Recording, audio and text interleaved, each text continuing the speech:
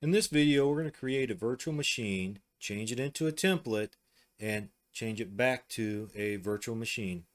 And heck, as many virtual machines as you want, actually. Next on Low Res DIY.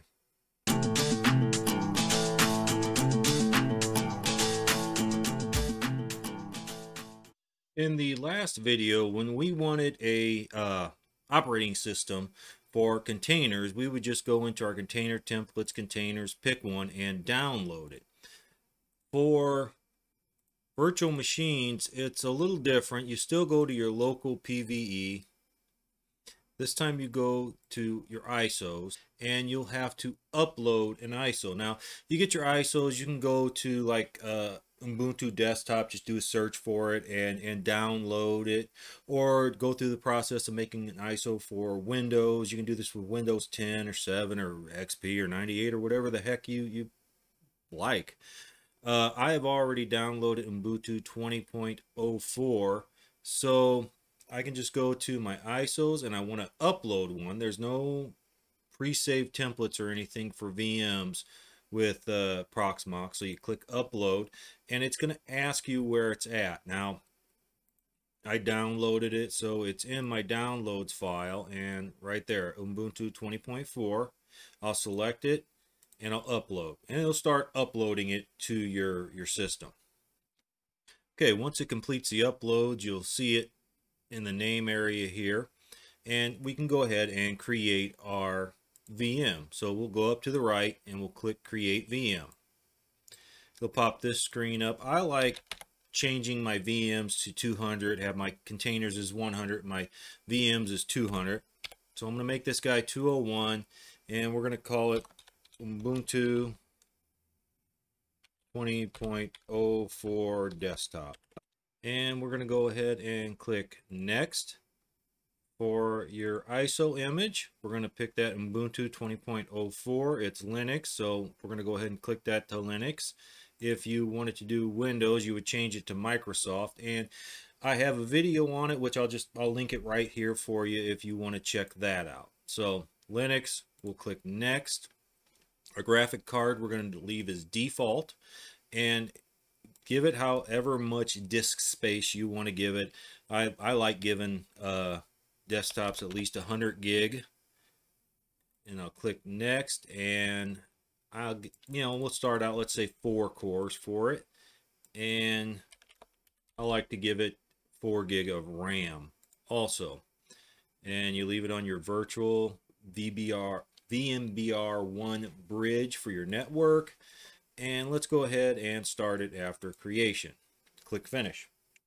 All right, it looks like it started up, so let's click on console. We'll click on our double arrows here, and unlike the container where it just started loading everything for you, you didn't have to go through the installation process.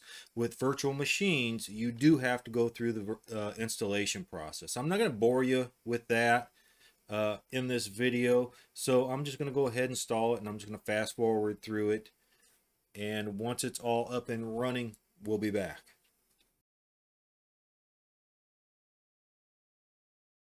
Okay, it has installed. So let's just click through all this, and let's make sure we have access to the internet.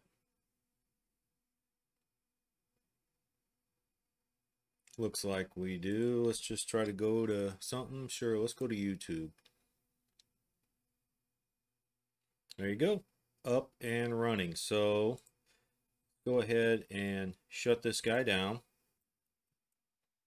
Now that it's completely shut down, we want to go ahead and turn this into a template. Right click on it, scroll down to convert to template, and click it.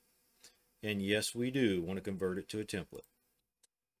After a couple minutes, you'll notice the same thing as before. As the container above it, it'll make the icon smaller and put this piece of paper looking thing behind it, and template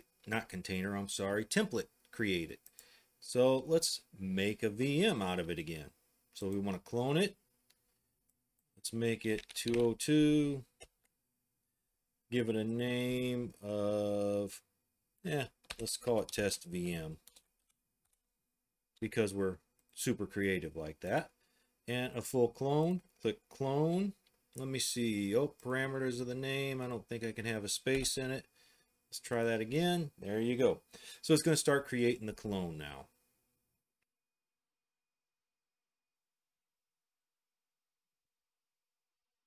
All right, now that it has completed creating the virtual machine, let's go ahead and start it up and make sure it works.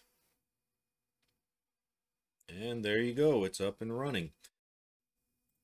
I'm going to shut it back down because I'm not going to use it for anything.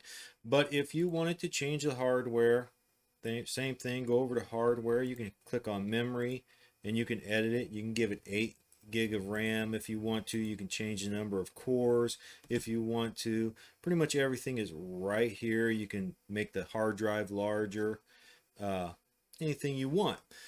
Now that you know how to create a virtual machine, turn it into a template, take that template and turn it back into a virtual machine as many times as you want.